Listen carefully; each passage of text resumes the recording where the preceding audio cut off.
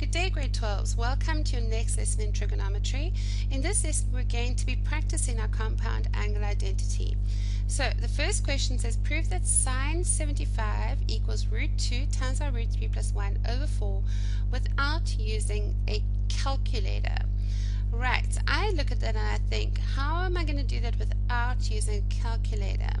And the root 2 and the root 3 and the fact that that's 75 is starting to make me think I should be looking at my special triangles. So let's draw my special triangles up here. So this is 60 and that is 30 and that's a 90 and that's 2, 1 and root 3.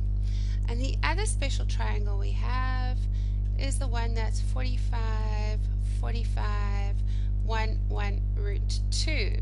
And if I look at this, I can see that I can make 75 by adding 30 and 45. So I could say sine 75 is the same as, let me write it below, is equal to sine of 30 plus 45. And then we could use our compound angle formula to say, okay, fine, or our double angle formula to go right. This is going to be sine 30 cos 45 plus cos 30 sine 45. And now we can use our triangles, but we first have to write SOHCAHTOA. So now sine is opposite over hypotenuse, so sine 30 is opposite over hypotenuse, so it's 1 over 2. Cos of 45 is adjacent of hypotenuse. If we look at this 45, it's adjacent 1 over root 2, so that's 1 over root 2, plus cos of 30 is adjacent over hypotenuse, so that's root 3 over 2. Sine 45 is opposite over hypotenuse, so that's 1 over root 2. So if we do a common denominator of 2 root 2, do you see that that would be 1 plus root 3? So therefore we've got this bracket. Awesome. But now this does not look like the 4 and we do not have the root 2. But let's get rid of this root 2 at the bottom. So if we times the top by root 2 and the bottom by root 2, because what you do to the top you have to do to the bottom and vice versa, what do we end up with? We end up with root 2 times by 1 plus root 3 all over 2 times root 2 times root 2.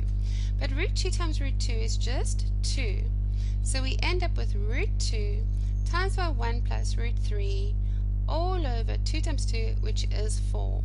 And there you go. So you can see that we're bringing together quite a lot of stuff here. We're bringing in together our special triangles and the fact that we're using our compound angle formula. So please make sure that you mustn't just think, oh, I can't do this or whatever. Think about everything that you have, and we're using our SOHCAHTOA obviously. So let's do another example. This is quite an easy one. It says express tan alpha plus beta in terms of sines and cosines. And the only reason I brought this question is because a lot of times they talk about tan and then a lot of people forget that tan theta is equal to sine theta over cos theta. So therefore we can say tan of alpha plus beta is equal to sine of alpha plus beta over cos of alpha plus beta.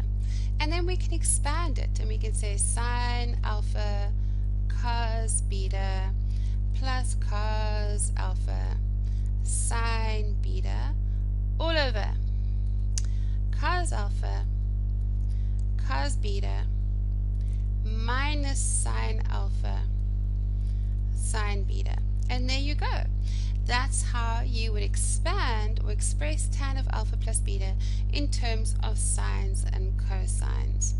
So please don't freak out if you see a tan. If we don't have a compound angle formula for it, just you work it out with the sines and the coses.